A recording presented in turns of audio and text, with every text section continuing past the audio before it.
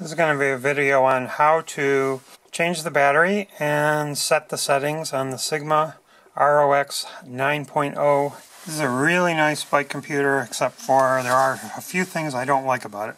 The first thing I don't like about it is, instead of a normal slotted thing that you could use a coin to open it, like this Sigma bike computer, they have a little tool that goes into these two little dimples, and you turn it like that. I always have trouble with this kind of stuff, and I am going to pry it up with a tiny screwdriver and remove the battery. Now, the battery is not your standard 2032, it is a 2450, and it goes onto this like that, and then you just screw this back down onto your bike computer using a little tool, which, if you get this computer, you better figure out a plan so that you know how to find this tool every 6 months when you have to go replace this battery. Now I have to go set the wheel size for this bike computer, and even though I have saved the box and the big manual that came with it, nowhere in this manual does it tell you how to set the wheel size. There was a separate piece of paper with the wheel size, which I have misplaced. So fortunately I have not misplaced this, but I have misplaced the wheel size setting. I looked up the wheel sizes on the internet, and the Sigma website does not have the wheel sizes for what I have. I have a 26 by 2.4 on one bike. I have a second mount for this computer on this bike, and on this bike I have 26 by 1.95 tires. Created my own little calculator on my Berkshire Sports website. It has all the different wheel sizes, and for 26 by 1.95 it is 2067, and for 26 by 2.4 it is 2137. So the main bike that this computer is going to be used on has a wheel size of 26 by 1.95. So I am going to set the wheel size 1 to 2067. So I am going to go into the settings on this thing. If you hit the upper right button, if you hit it twice quickly, you'll get into change mode, where you could set the language to English, French. I'm hitting the lower right button, or I'm going to go back to English, change, and I'm going to hit the left button and say save. Then the next thing I'm going to set is the clock, so that I hit this upper right button, and 24-hour mode is good. If I wanted to go to 12-hour mode, I would hit the lower right button, but since I don't, I'm going to hit the lower left button and go back, and I'm going to say done, and then it says save, so I saved it. And I'm going to go lower right button and set the date. Today is March 2nd. I'm going to hit the upper right button twice to get into change. This is 2014, so I am going to hit the lower right button until I get to 14, and then I'm going to click the upper left for done. The month is 3, so I hit the lower right button until I got to 3. Done. Upper left. Crap, I screwed up. I'm going to hit enter, change, 2014, done. Month of 3, done. Day 2, done. Format, day, month, year. I want month, day, year. Month, day, year. So I hit the lower right, hit left, upper left to save it. So now I have 3, 2, 14. Next thing I'm going to change, volume is fine with 3. Zone alarms on, that's for your heart rate monitor. Button info on, I don't know what that is. It's just an on-off thing. My name, setting this up for somebody else. I'll go forward to the letter B, hopefully. Lowercase. Let me go back this way. I'm going to hold down the left button until I get back. B. Next is the upper right. The second letter I want to be E. A. E. Next letter I want to be a T. So I'm going to hit back. Next letter I want to be an H. Okay, so now we're in letters. So there's Beth 90. That's good enough. So I'm going to just hit save. Upper left. So that is saved. Now I have to get to the wheel sizes.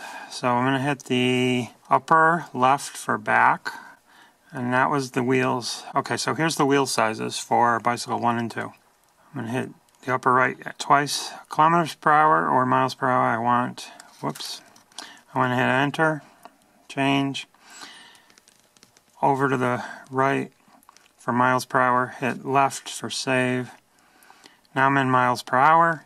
I'm going to hit the lower right to get to wheel size 1. Wheel size 1 I'm going to set at 2, 0,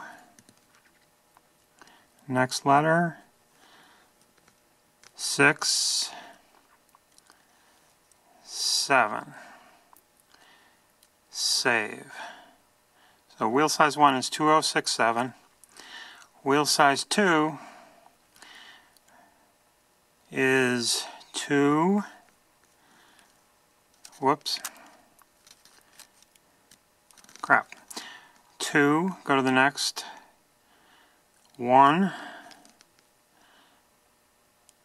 next, 3, 1, 2, there's 3, 7.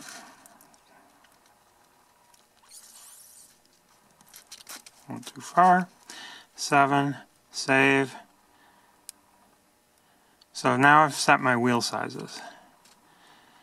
I'm going to go back. Home altitude. I'm going to hit enter. We're at about 1,000 feet. So home altitude 1 I'm going to set to 1,000. So the first digit I'm going to set to 1.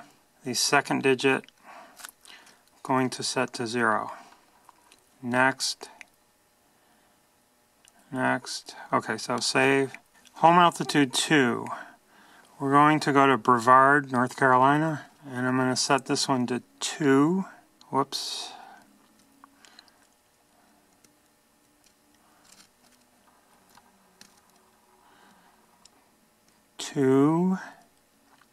It's about 2,500 feet there. Next, save. So I have home altitude 1 and 2 set. That's good enough. If I go to my mother's on Cape Cod, they're about 50 feet. So I'll change home altitude 3 to be 50 feet by going next, down to 0, next, and I will go up to 50 feet. Next, save.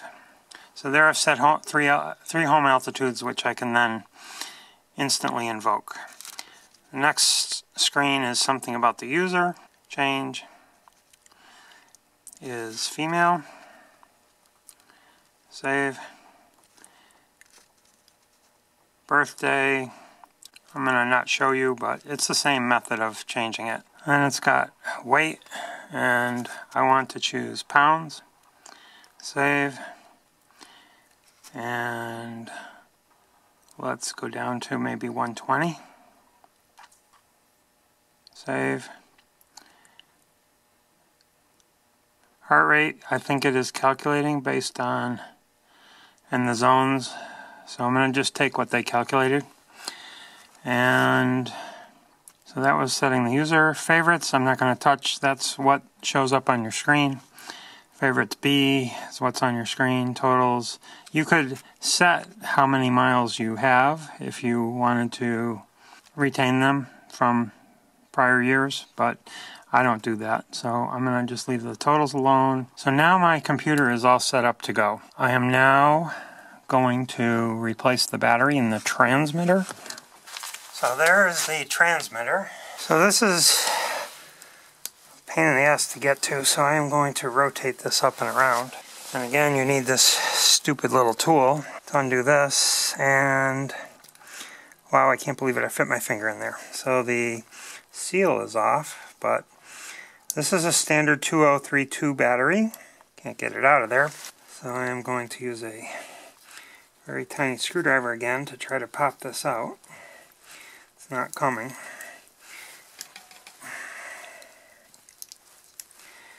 I don't know why they can't design something that's not so difficult. Okay, there we go. Got that out. Got to make sure this stays put. Here's a 2032 battery. I'm going to put that in there. And now I'm going to screw this back in. Would much rather have a coin type slot here.